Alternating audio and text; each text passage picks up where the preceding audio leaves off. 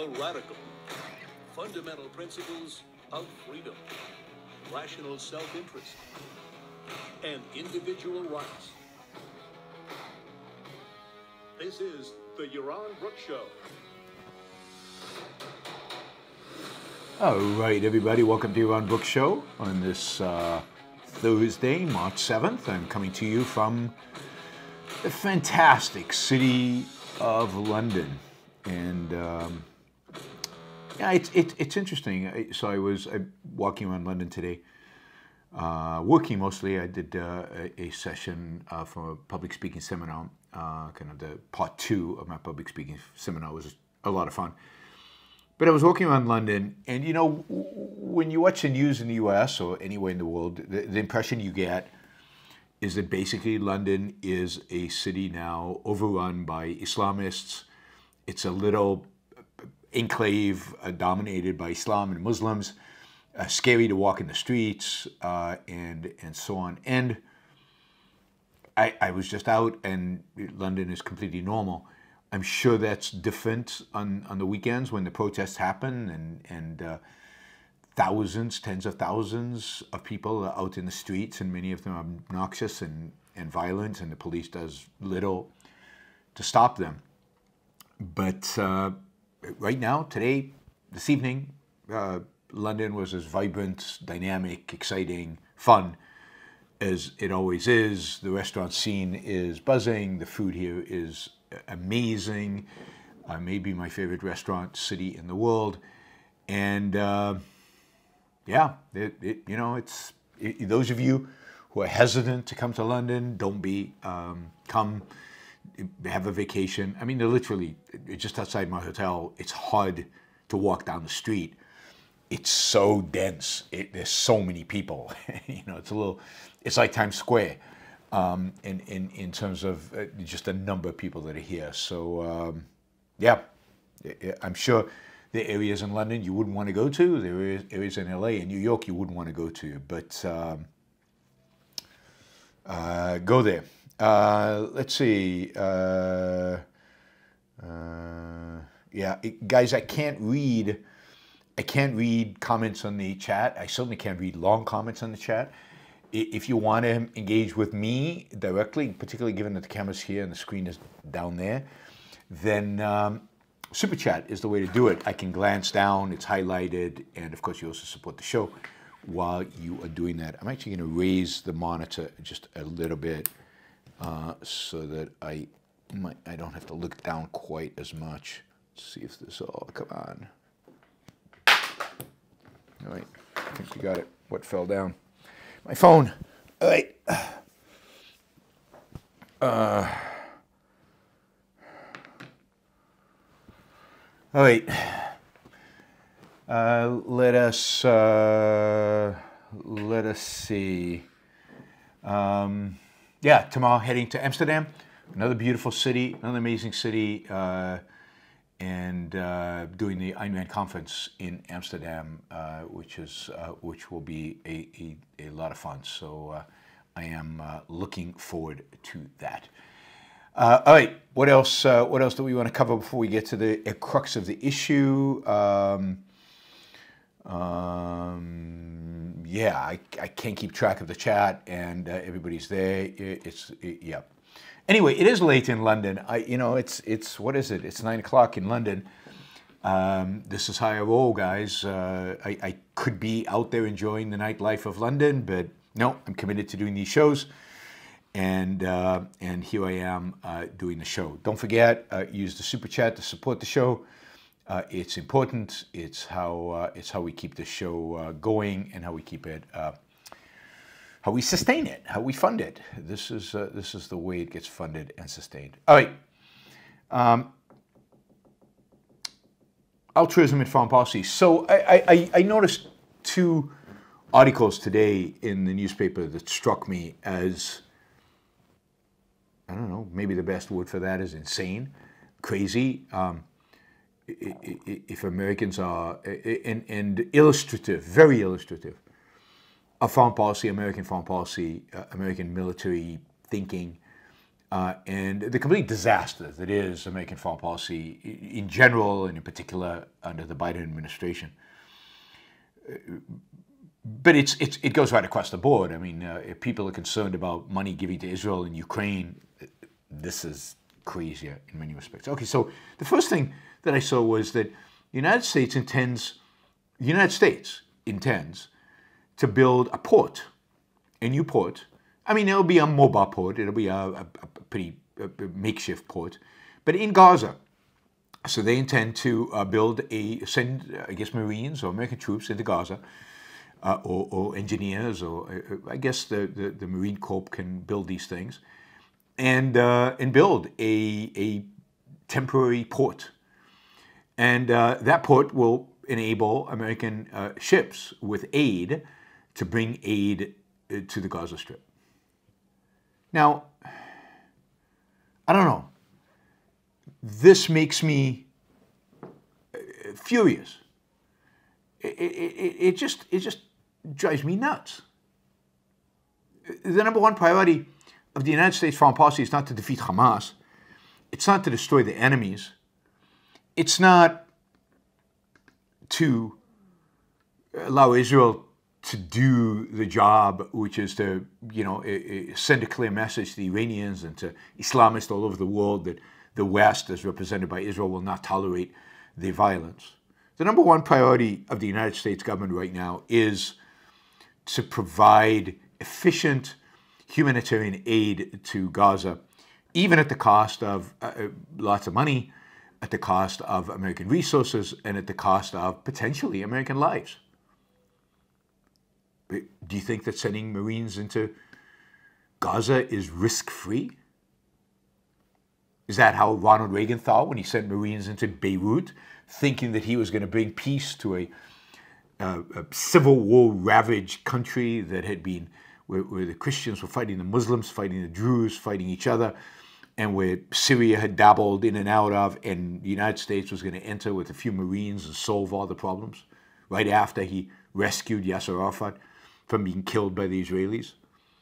That's Ronald Reagan. And now Biden wants to send Marines to build a port and then provide food for the Gazans, for the people who embraced, supported, and many of them participated in Hamas and in the death and destruction Hamas has brought to Israel, and indeed Hamas has brought to the Palestinian people themselves. This is the priority. This is what America must do. I mean, this is the epitome of altruism. This is self-sacrifice. This is about sacrificing America's real interests, about sacrificing America's real interest, about sacrificing America's, wealth, sacrificing American kids to die to help the enemy. And let there be no mistake, Hamas is an enemy of the United States. Hamas is not just an enemy of Israel. This is not just an isolated war. This is pure altruism, pure sacrifice. There's no upside. Although, the Pentagon today, this is the second story I noticed, the Pentagon today issued a warning to Israel, wagged its finger at Israel, that Israel potentially faced a strategic defeat in Gaza. Ooh, this caused me to pay attention. Strategic defeat. Wow. I mean, is the United States urging Israel to accelerate its invasion of the last piece of territory in Gaza that is not under its control, Rafah? Is the United States urging Israel to do more to destroy the Hamas infrastructure that still survives? Is the Pentagon suggesting that Israel redouble its efforts to defeat and destroy and annihilate Hamas?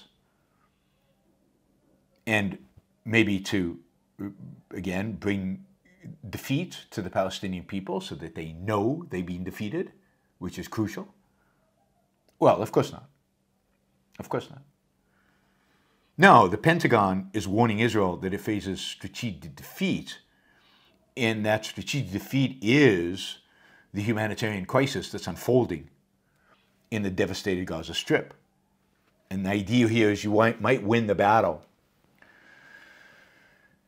You might beat Hamas, but if you let Palestinians starve, if you let Palestinians not gain this aid, then you're basically losing the war. How is that?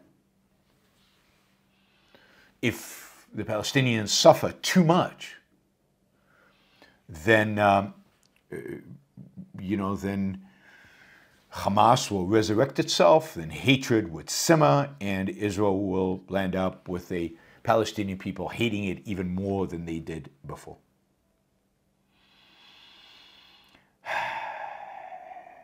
It's pretty unbelievable. And this is from the Pentagon, that left Afghanistan with a tail between their legs, that poured not billions, I think $1 trillion into Afghanistan, lost thousands, many, many more men than Israel has lost in Gaza, did everything in their power to be nice and to be friendly and to be peaceful and to give them aid and to give them food and to give them water and not to kill any civilians and not to do this and not to do that, and were rewarded by being defeated, rewarded by the Taliban coming to power, rewarded by the fact that the Taliban today is host to all the terrorist organizations that the United States went to Afghanistan in order to kick out, in order to eliminate. It was the same Pentagon. The Pentagon that failed to win in Iraq, that failed to win in Afghanistan, that failed to win in Vietnam, that failed to win in Korea. The Pentagon that seems to care more about civilians of the enemy nation than it does of its own troops, that ties the hands of its Marines, that blindfolds them and sends them into battle as sacrificial lambs for what? For the well-being of the enemy. This Pentagon is criticizing Israel because it doesn't care enough about the humanitarian crisis in Gaza, in spite of the fact that Israel, counter to what I believe it should have done, counter to what it should have done objectively, has been funneling aid into Gaza throughout this crisis, allowing trucks to go in. This is in spite of the fact that Israel still supplies electricity, water to Gaza, in spite of the fact that they shouldn't be. Gazans don't deserve it. They don't deserve aid. They don't deserve aid from Israel. They don't deserve aid from Israel, from anyone. They have exhibited the worst kind of barbarism. And they deserve whatever pain and suffering. And to some extent, for some of them, death for what has happened, for what they have inflicted upon themselves, for what they have done, for what they have launched, for what they created, for what they supported. And the only way this will change, if the Gazans realize that, and the only way the Gazans will realize that is if they are thoroughly, unequivocally defeated. But every time the world goes, oh, poor Gazans, we need to support you. We need to send you food. We need to send you water. We'll hold the Israelis back. We'll tie their hands. We'll blame them for the lack of a ceasefire. We'll force them to sacrifice to you. Every time that happens, Hamas gets stronger,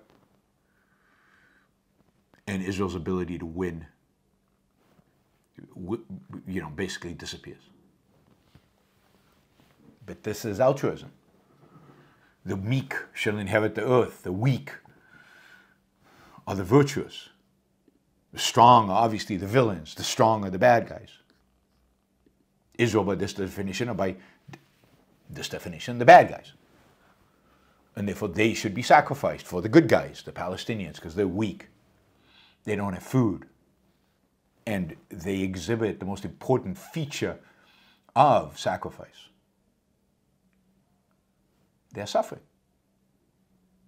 I mean, think of this in terms of leftist intersectionality, and you can see that by that definition,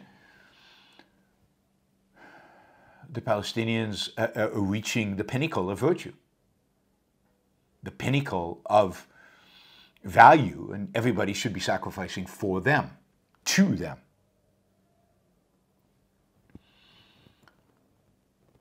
if you think about the framework of Christianity, particularly, Christianity in its pure altruistic form, then again, Palestinians have reached the ultimate virtue. They are suffering. In their suffering, they are closest to Jesus that they can be. And therefore, they deserve sacrifice. They deserve help. They deserve the sacrifice of Israeli kids for their cause. And in this case, maybe American kids, if America goes out and build this port in Gaza. So this is the priority. The priority of the Biden administration, unequivocally, is humanitarian support to the Palestinians. The priority of the Biden administration is to slow down Israel, to bring Israel, to restrict Israel's ability to win this war, change people's attitude towards the issue of inequality, and try to promote the idea that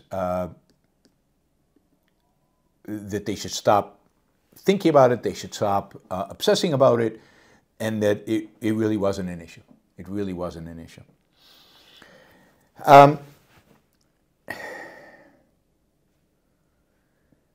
And now the Economist is saying,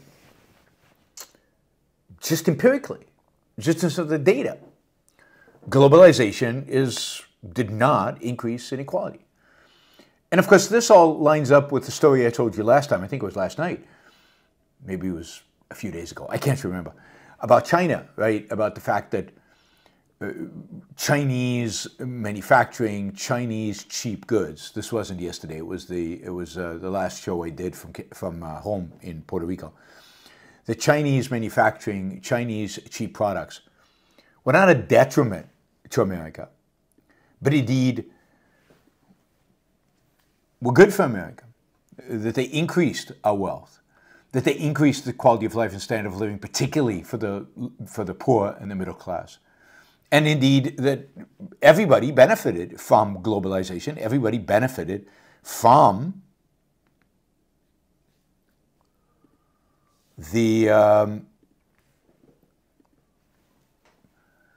from these cheap goods that the Chinese sent to the United States. I know there were people in the chat that disagreed, but The Economist is saying it turns out that when you take into account everything and you adjust the numbers and you look at it properly and you're not biased philosophically like Piketty was, that the reality is that inequality in the United States actually shrunk.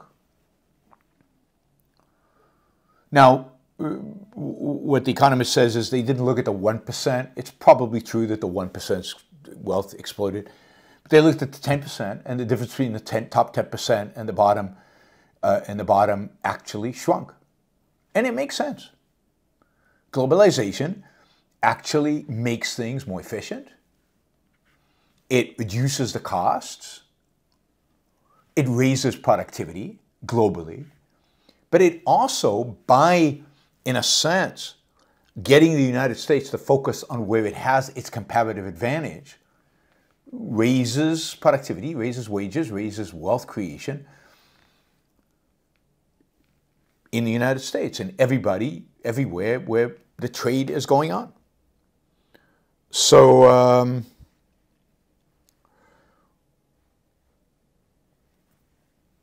it's great to see. It's great to see. It's great to see confirmation.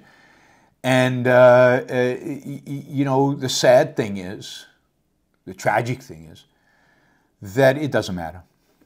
It doesn't matter. It doesn't matter how much I say, it doesn't matter how many economists say, it doesn't matter that pretty much every economist really understands the principle of globalization, of free trade, and why they're helpful. It doesn't matter if we rewrite the history and see that, and you can see from that history that, yes,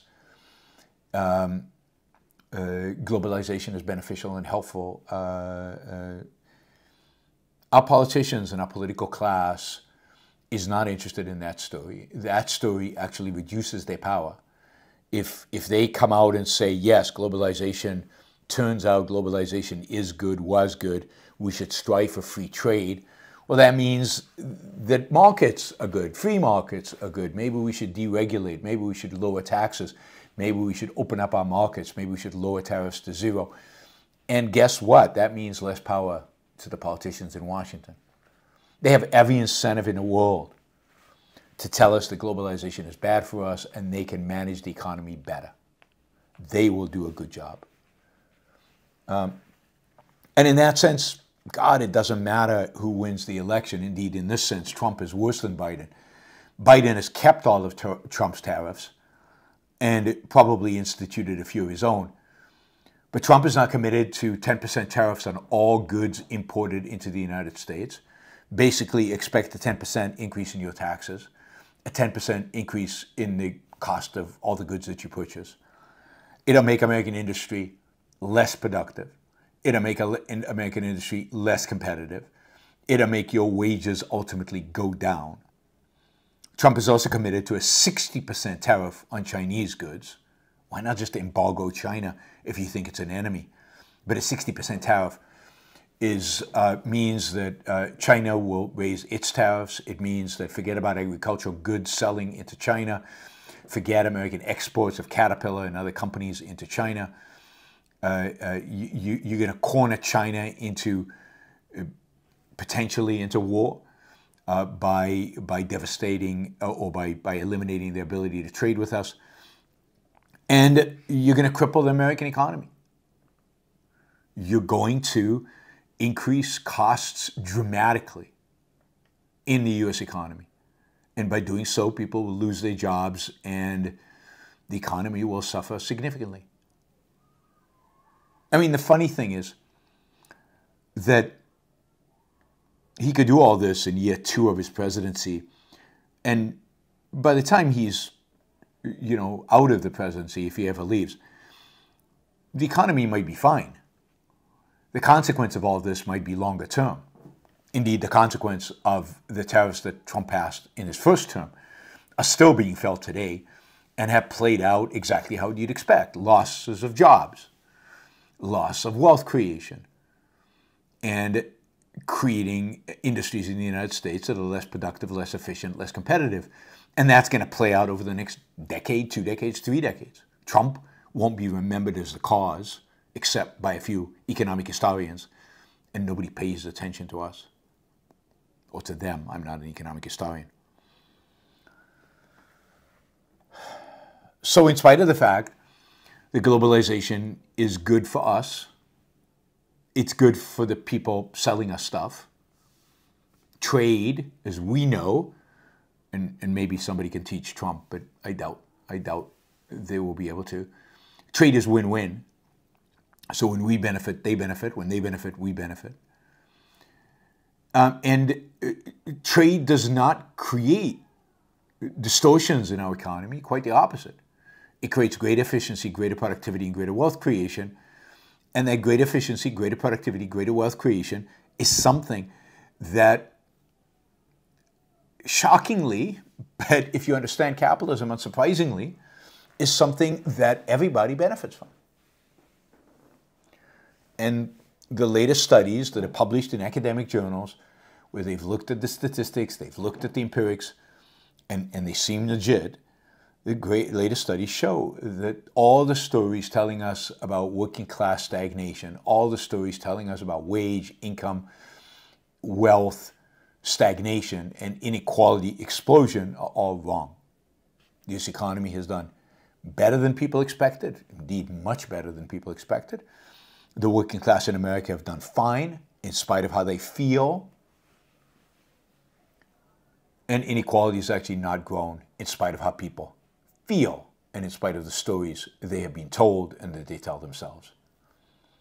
And this is something that's hard to convince people. It's like telling somebody, New York today, as bad as you hear it is like a gazillion times safer than it was in the 1980s and early 90s. It's a lot cleaner and a lot nicer and a lot everything than it was in the 1970s. New York, as bad as it is, as blue as it is, as overflowing as it is with immigrants, is by every dimension of well-being better than it was in the distant past. But that's not how we remember the past. And statistics, data, actual facts, murder rates, violent crime rates, things like that, nobody cares. Nobody cares. The primary focus is on demonizing the present and a longing for a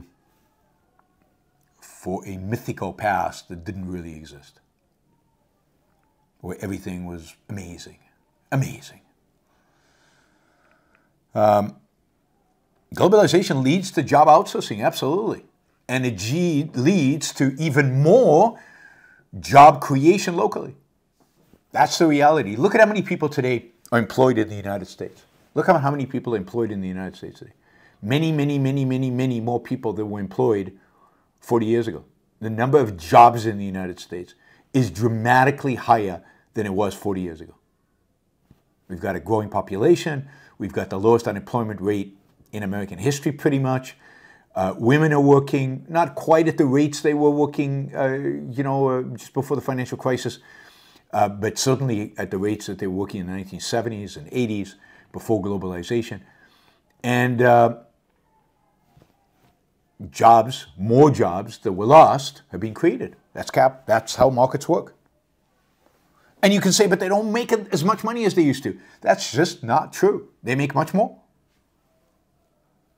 You can't survive on one income. That's just not true. You can.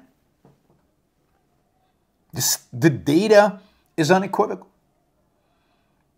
Wages, wealth, income has gone up. Standard of living, quality of life, how much time at work you have to spend to buy groceries, how much time at work you have to spend to buy electricity. All gone down. The only things that have really gone up in price are college education and college education,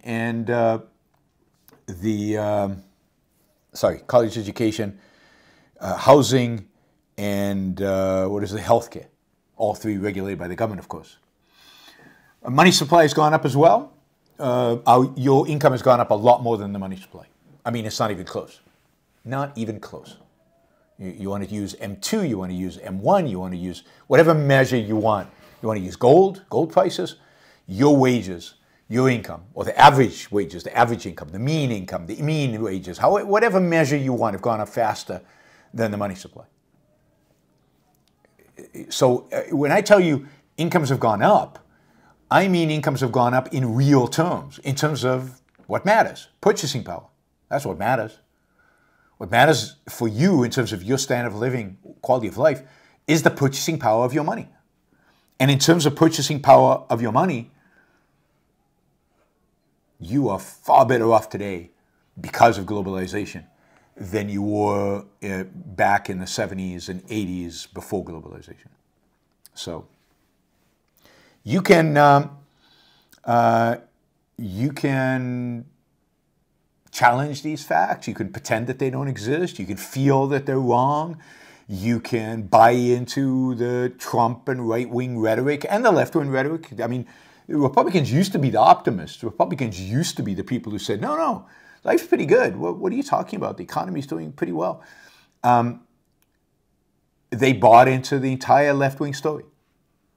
Trump did that, right? The end of America, the decay of America, what was it? Something in the streets of America. Carnage in the streets of America. Pretty much, he said that the safest year probably in American history in terms of murder and violent crime. But you would rather believe Trump than believe the data. You would rather trust your emotions than trust the facts.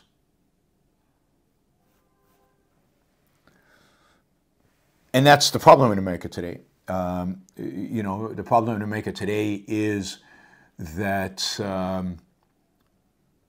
Americans have lost sight of reality and are focused today purely on emotion.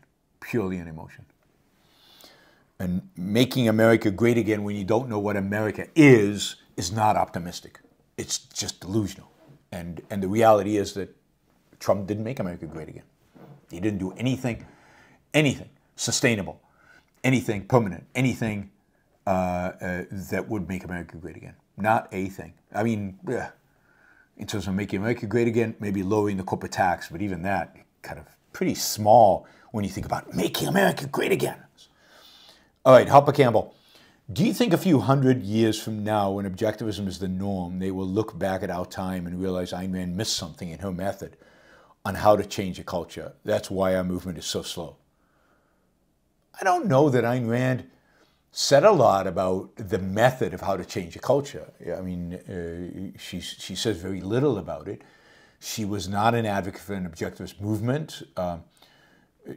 So maybe to that extent she chimed in, but really she didn't talk about how to change a culture. She talked about ideas. Ideas shape the world, and but in terms of what programs to do, what kind of activities to do, all she really said is speak out. Speak out. Don't let injustice pass without speaking out. Don't let the bad guys win without you fighting back. And write, speak, that's really the only advice she gave us. Now, will we look back at some point and realize Ayn Rand missed something? I'll just ask the general question. Sure. I mean, she's not omniscient and omnipotent. She, is not infallible and know everything. So, will one day some genius be able to find something we could have done it better? Sure. What implication that has for cultural change, I don't know. And why our movement is moving so slow, I don't think is a mystery at all. But it's frustrating, but it's not a mystery. And that is that our ideas are radical. Ideas are radical. Somebody's asking what camera I use. I use a Sony something 100 with a Zeiss camera, with a Zeiss lens. So Sony 100, it's a compact camera, very good compact camera. That is the camera I use. That's what I use on the road. It's not what I use at home. At home I use a bigger camera, Sony Alpha 6600.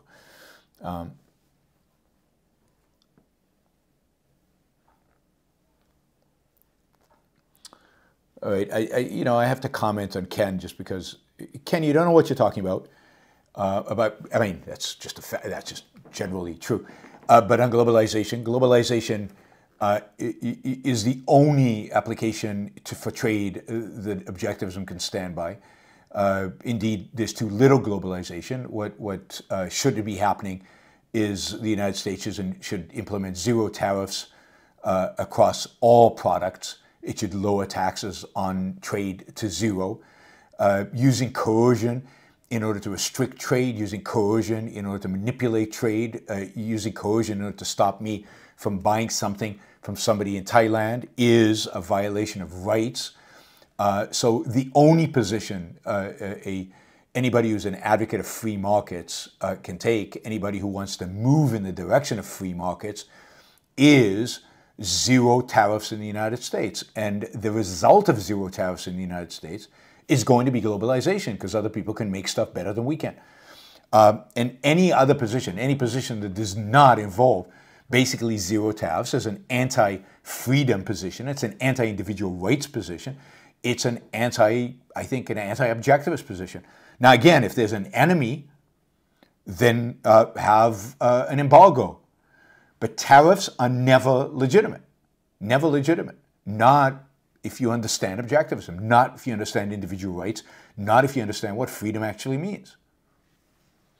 So the fact that China subsidizes their goods and they're not playing fair is not relevant to this discussion. The fact that they're subsidized, okay, they subsidize. Who's going to suffer from Chinese subsidies to their companies? Chinese. The Chinese are wasting their money. The Chinese are inefficient. The Chinese are unproductive. To deny me the ability to benefit from that is a violation of my rights. Now, you could argue, but the Chinese are immoral, fine, but then I have to make the decision as an individual, objectivism, right, as an individual about who to trade with and who not to trade with. And it could be completely legitimate for an individual to say, I'm not buying anything from China because China is a bad country. I don't like them. Great. You have every moral right to do that. The government does not have any right to impose that on you unless the government declares China as an enemy, and then you don't put tariffs on them, then you don't allow any trade with them. You embargo them completely.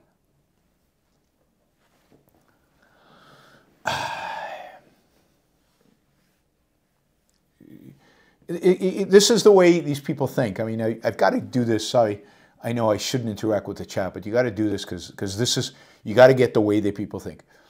He says, tariffs are bad, which is inconsistent with what he said before when he said globalization is bad. Tariffs are bad, but not as bad as what Biden did when with energy, the dislocation caused by tariffs is difficult to know.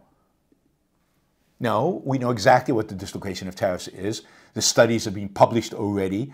The damage done by Trump tariffs is well documented. Indeed, they've actually boiled it down to a number in terms of the damage it's done to the U.S. economy. So the economic literature is pretty clear and very explicit and very definitive about the damage the tariffs have done. But more important to this, watch how they change the subject, right? I contradicted Ken on the tariffs. He says, yeah, I guess Yaron's right on tariffs, but Biden's worse. Like, who was talking about Biden? Who cares about Biden? Why is Biden relevant to anything? So I didn't talk about Biden. I just talked about globalization. Globalization is good, right? Not relevant to Trump, not relevant to Biden. Globalization is good. Biden has kept all of Trump's tariffs. He's just as bad on tariffs. But,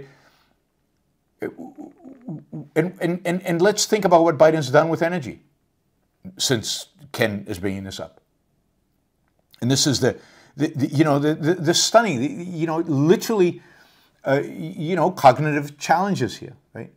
So first, irrelevant, right? Biden energy, different topic. Why are you switching topics on me when the topic was tariffs and globalization? Because in their mind, this is the Trump mindlessness syndrome. Trump mindlessness syndrome, which people have, even people who claim they don't like Donald Trump. They have it. And that is Biden bad, Trump, not Biden, Trump good. So always shift the conversation to Biden worse. So yeah, Trump tariffs probably were bad, but Biden's worse. Maybe. What's the point? Why don't you get on my side and fight against tariffs and maybe convince Trump and his followers not to have tariffs instead of jumping on, oh, but it's Biden, which is every single Trump supporter does exactly the same thing. But Biden. Trump did this and this and this. Oh, but Biden. Come on, people. It's not it. We're not in a race. We're not talking about voting. We're talking about facts. We're talking about reality. We're talking about what I should advocate for. And you guys are either being dishonest or can't think or both. That was a great reality. And then what was Ken's original thing was, globalization is globalism. What the hell is globalism? Globalism is an anti-concept. It's a complete and utter package deal. It doesn't mean anything. It means globalization and world government. Nobody really believes in world government except a few nuts at the World Economic Forum, right? All you've got left is globalization, criticizing it. Globalism is an anti-concept. It is the classic definition of an anti-concept. It means nothing. Globalization is good, world government bad. Put them in the same concept, what do you get? An anti-concept, a package deal. That's what globalism is. But, keep doing what you're doing. Keep doing what you're doing. Keep deceiving, lying, manipulating, just to get Biden out of his office, just to let Trump win. Anything is okay. We're not objectivists anymore. We're pragmatists now. Anything we say. The only dimension that matters is getting Biden out of office. Well, I, for one, hope Trump loses. And I've said that many times. I think he's going to win, though, which is tragic for me. But there you go. Well, actually, it'll be a lot of fun if he wins, because we'll have a lot to talk about. Lots of stuff to talk about. All right, Michael asks, a negative view of humanity can become a rationale for regulation. And as everyone hates and distrusts one another more and more, they'll vote to regulate and knock each other down more and more until Millet saves the world. Yes, I mean, well, other than Millet saving the world, which I think he won't. I think he's anyway, we'll get to that another time. But yeah, and the negative view of humanity is a consequence of altruism. You know, think about the fact that if I have to sacrifice for you, if I have to sacrifice for humanity, I don't like people. I make me worse off through my sacrifice. So the more altruism we have, the more resentment you have, the more hate and distrust you have, the more I'm expected to sacrifice to other people, the more I resent them, the more I don't trust them, the more I hate them. Therefore, the more regulations there will be. And the more I think, oh, they're deceiving me, they're crooks, they're bad, and I need regulations in order to control them. Altruism is the source of the regulatory state. Altruism is the source of the welfare state. Altruism is what's killing this world, killing this culture.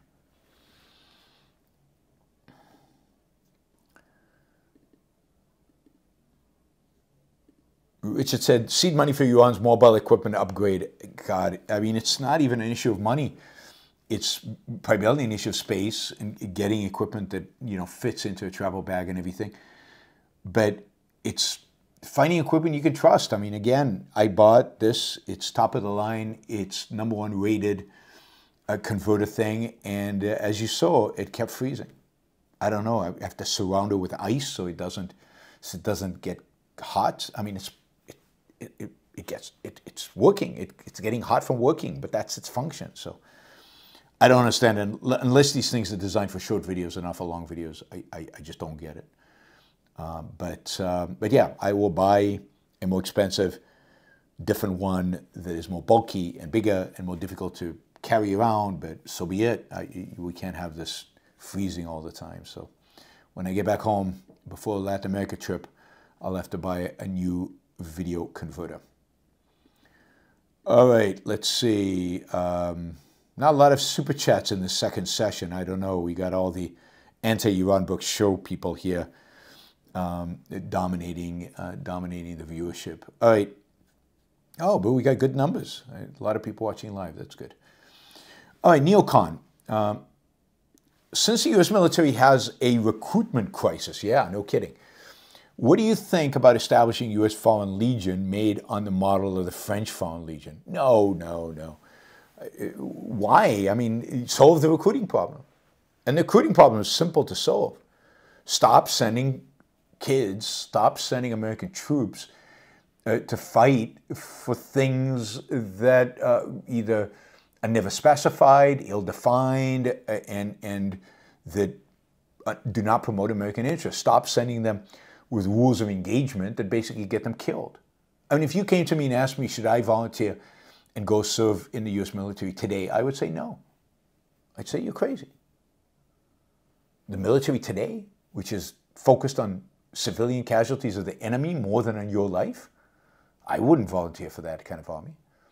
But if the army fixed itself and only engaged in wars that were wars of self-defense and stopped worrying about enemy casualties and worried about victory instead, then absolutely serving in the military is rational and makes sense for an American. So that's what needs to be solved, not the Foreign Legion. You know, and what difference does it make if they're foreigners if you still are not dedicated to victory? So the real problem with America,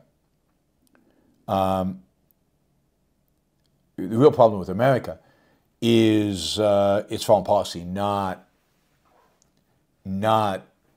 you know, this particular crisis or that particular crisis. So you don't solve that by just bringing in foreign mercenaries. Michael, he who has a why to live can bear almost anyhow. Yeah, I think that's right. The why is what's important. Why do you want to live? In other words, purpose, meaning. Purpose is the key to having a good life. You have to have purpose in life. And if you have purpose in life, yes, you can sustain almost anything.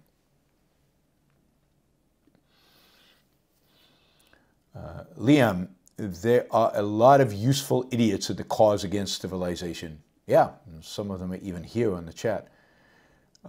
James, would you say restaurants and street food are better in London than New York City? You know, I don't know. I have to admit, I've probably eaten more at restaurants of my choosing in London than in New York City. So London, I usually am here alone, and I usually get to choose what restaurants to go to. And in New York City, it's usually a business dinner or something like that. And then, yeah, you get great steakhouses, and you get the standard American food. There are great restaurants in New York. But in terms of variety and diversity, I think London's better. I think the food scene in London. Now, I don't know about street food. I'm not big on street food. But in terms of restaurants, I think the restaurants are better in London. I mean, you've got a 2-star Michelin African restaurant in London. I don't know that there's another 2-star Michelin African restaurant anywhere in the world. And then you've got a 1-star Michelin African restaurant. Both are phenomenal, right? Just phenomenal. You don't have that anywhere. You have a 2-star Chinese restaurant in London. I don't know where else there's a 2-star Chinese restaurant. I don't know if there's one in New York. And then you've got a bunch of just good restaurants that are not. I think right now, I follow this list, the top 50 restaurants in the world. I think right now there are more London restaurants in the top 50 than New York. I think even if you go to the top 100, I think there are more in London than New York.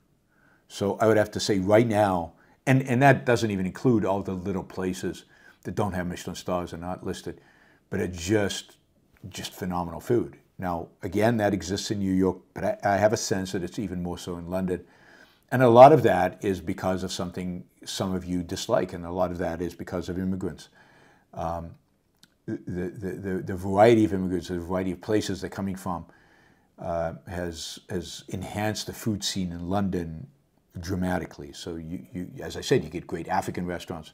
There's a big immigrant population from Western Africa in London. A lot of Nigerians, but from other parts of Africa as well. But typically West Africa, not East Africa.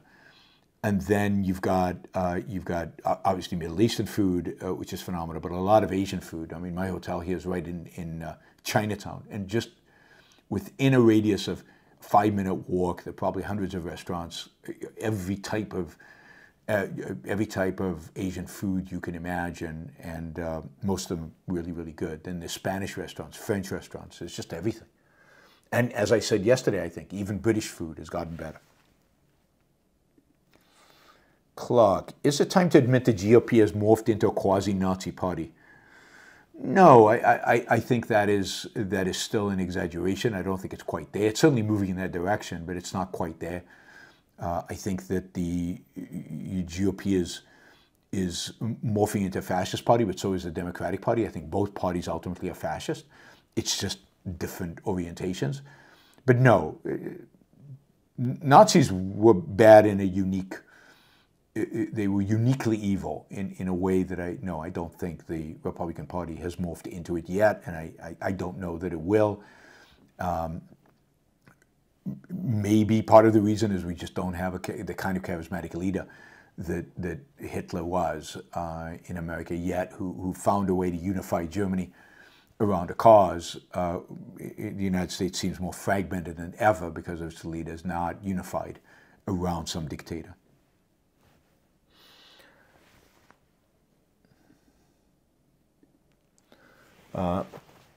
Uhren Son, greetings from Germany. Thank you for all your content. Thanks for watching from Germany. Really, really appreciate it. I'm glad you're enjoying the content. All right, guys, we're almost out of Super Chat questions, so feel free to ask anything you want if you're interested in asking. Now's the time. Clark says, Tucker Carlson reminds me a lot of Richard Spencer. Same haircut, same dress. They both inherited hundreds of millions of dollars from a WASP family. I didn't know that about Richard Spencer. And seek to be white nationalist philosopher kings. Yeah, I mean, Richard Spencer's nastier and more evil and more explicitly racist.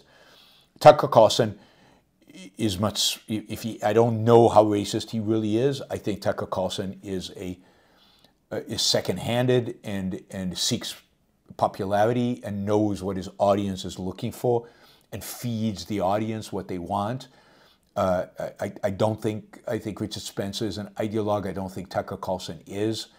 I don't think he's I think he wants power. I think he wants popularity. And I think he's pretty stupid. I mean, I thought once he was smart, but he's become stupid. Or maybe it's an act, you know, because his audience is stupid, that he's trying to capture the audience by doing stupid things. I mean, what he did in Moscow with the fast food chain, what he did in Moscow with the grocery store, is stupid. It doesn't take much to figure out that you should think about exchange rates. You can think about the percentage of how much people spend on their food, of their income that they spend on food, that you're buying in a grocery store that's particularly nice because you're in a rich neighborhood. So is he dishonest?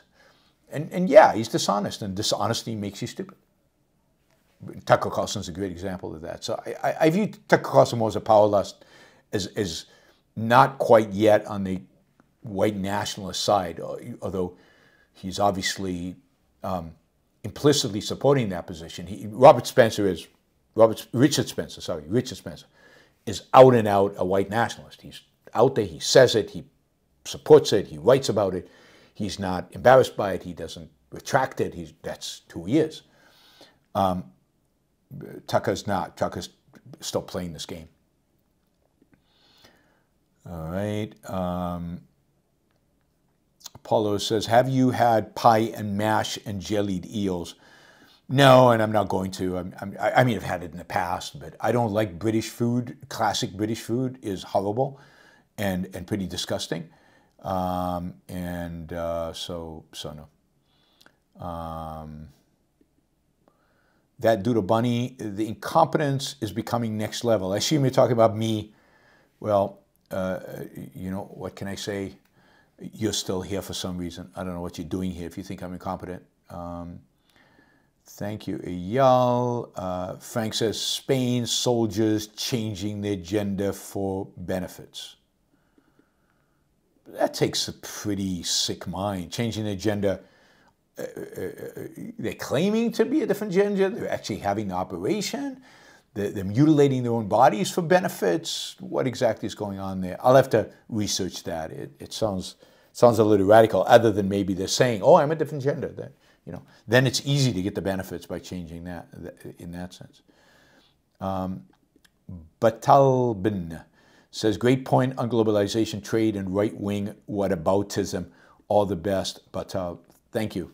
Really appreciate it. It's great to know that people are listening.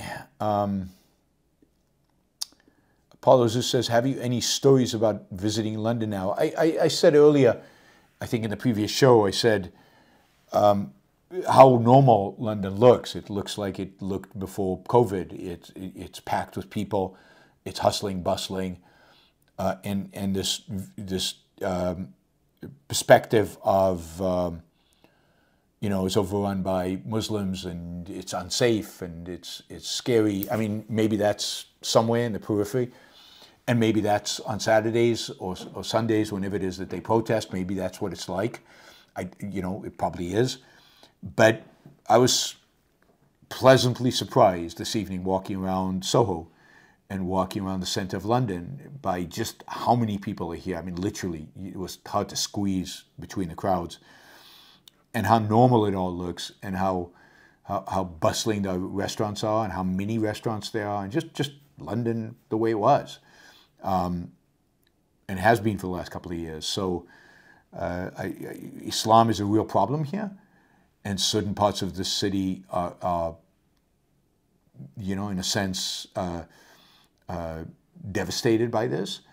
The weekend protests are horrific, and the fact, I mean, it all boils down ultimately. It really boils down ultimately to the fact that the police won't abide by the laws. There's no rule of law anymore.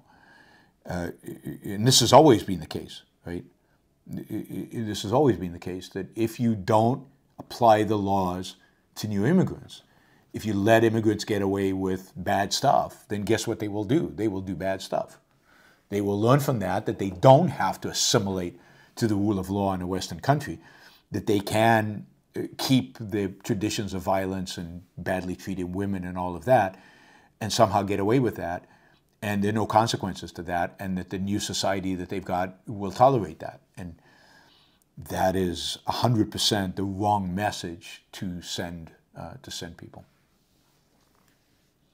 So yeah, I mean, London is, as I've said many times in the past, one of my favorite cities in the world. It's a walkable city.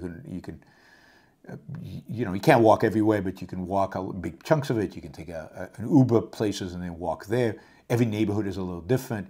It has this beautiful mixture of architecture, old and new and middle. Every neighborhood has very much its own characteristics. It's similar in that sense to New York, but in some ways more so, partially because it's older, so there's more variety. Little alleys in some places, white streets in other places, beautiful parks, more parks than I think any other city I know. Really, really magnificent, and yeah, just a fantastic place to visit. I don't know what it's like to live here. I wouldn't want to drive here, and I'm not sure I want to start a business here. But in terms of visiting, yeah, it's fantastic, and I encourage you guys to travel, and I encourage you guys to travel all over and make London a part of those travels.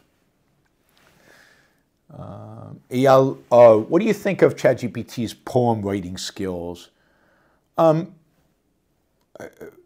think they're mediocre. I mean, I'm not an expert on poetry, and I haven't done a deep dive into ChatGPT poetry, but what I've seen is pretty mediocre. There's no Tennyson, there's no Shakespeare, there's no Milton in any of those poems. So it's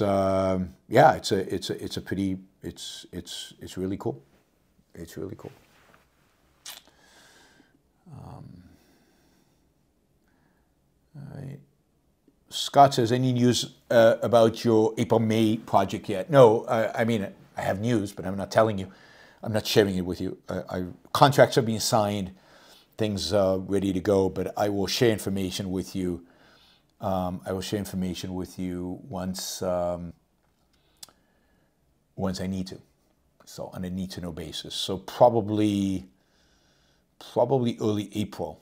Because I'll need people who live in the Miami area. I might need some help from people in the Miami area. All right.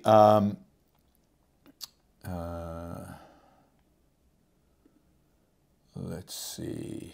How protectionist is Great Britain? More than they should be.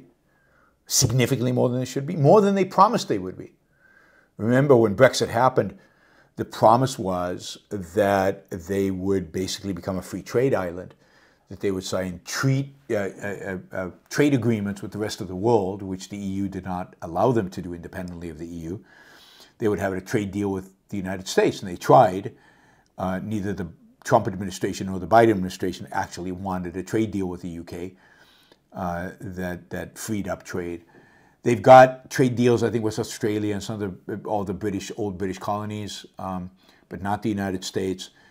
But they lost the free trade deal they had with Europe, which was amazing, right? And I don't think they've compensated. I don't think they've compensated for that in any kind of way.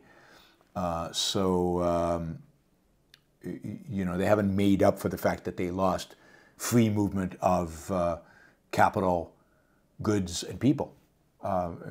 There's still, in spite of the increased immigration in the UK, there's still a massive shortage of labor here, just like there is in the United States. And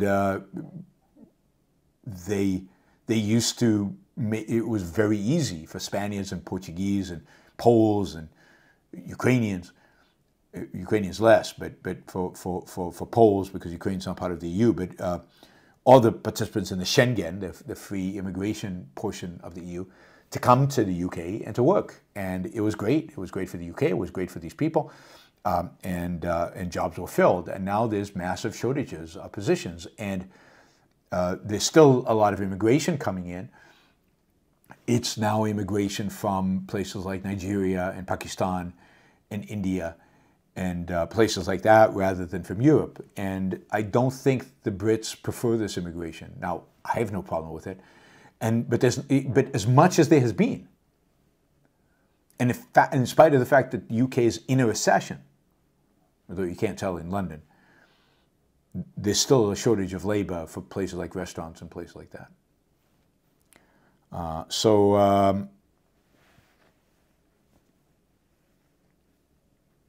You know, it is clearly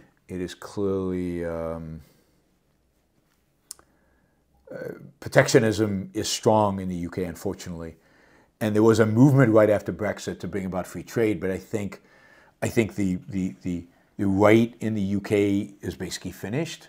The Conservative Party is going to suffer massive losses at the polls, and the left is anti-trade, and the new right is anti-trade, and the old conservatives who are pro-trade are going to be kicked out. And they've done nothing. They've done nothing in support of trade. So I don't think tariffs are terrible in the UK. I think generally it's relatively open for trade, but it's far, far less than what they promised when they did Brexit. And indeed, they've done nothing that they promised when they left Brexit. They said they would deregulate. They said they would. They would increase trade. They would increase globalization and trade. They said all these things and they didn't do it. And I think a direct result from that, I mean, literally a direct result from that, is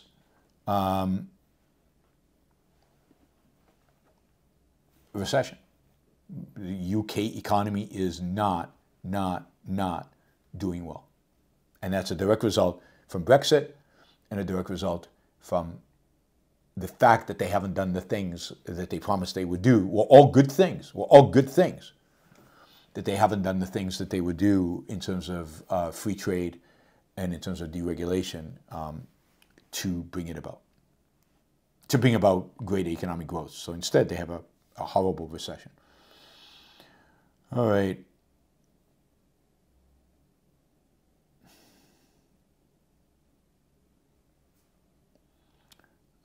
Lee says, hi, Yaron. Any ideas on thought experiments to help sort one's values into hierarchy? Wow, thought experiments. I mean, what you really need to do is introspect, right? And thought experiments are part of that, can be part of that. But yes, I mean, imagine yourself in different situations. Think about what's valuable to you or not. Make lists of values. Make lists of things that you get excited about, that you're passionate about. Cross-reference those lists with, are these values pro-life? Are they rational? Do they make sense? So don't just accept something as a value because you, quote, value it, because you want it, but cross-reference it with reason, right? Is it a rational value for me to hold? Is it pro-life? Is it prolonging my life? Is it the best use of my time? So emotions are a guide to forming these lists, but they're not a guide for what values you should pursue. What values you should pursue, it should be a product of your reason. It should be a product of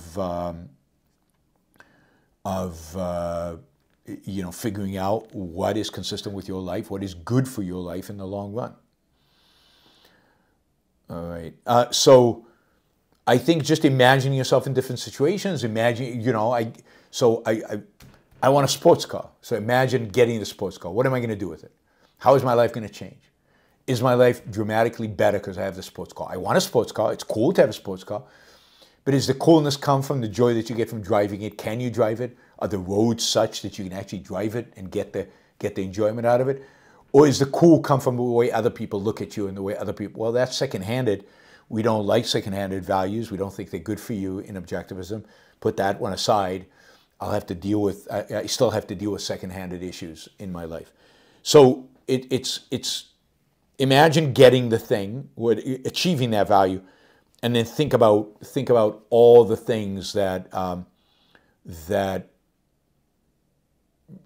the implications of that and how it impacts your life, and does it further your life? Does it make your life better in any kind of substantive way? Yeah.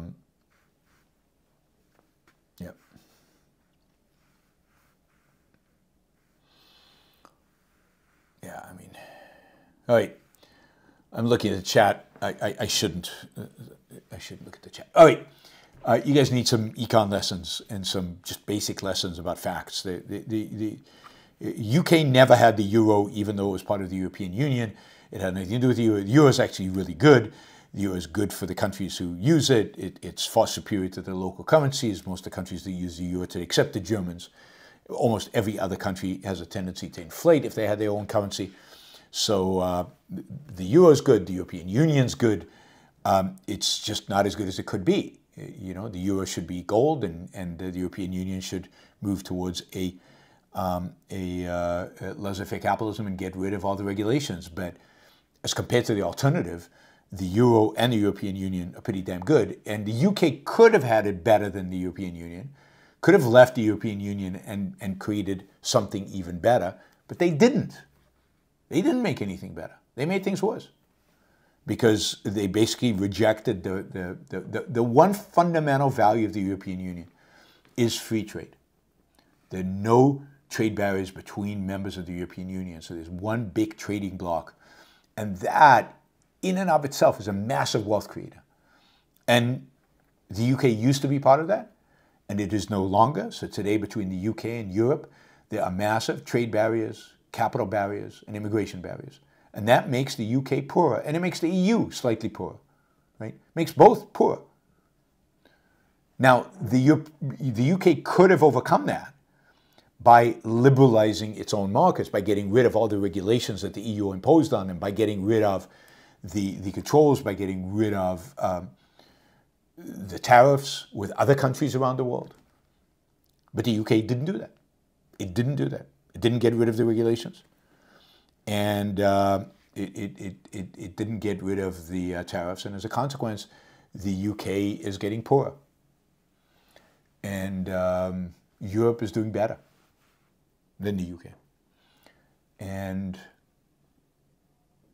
I think pretty much everybody agrees that Brexit has been a disaster. If it was up for a vote today, it would fail by a big margin. Big margin. All right, everybody. Thank you. It's getting late over here. It's already, 11 o'clock. I'm going to call it a night. I'll see you all. I don't think tomorrow, but I'll see you all sometime, maybe from Amsterdam. I'll do a show from Amsterdam, but if not, I'll see you again in London next week. Bye, everybody. Have a great night.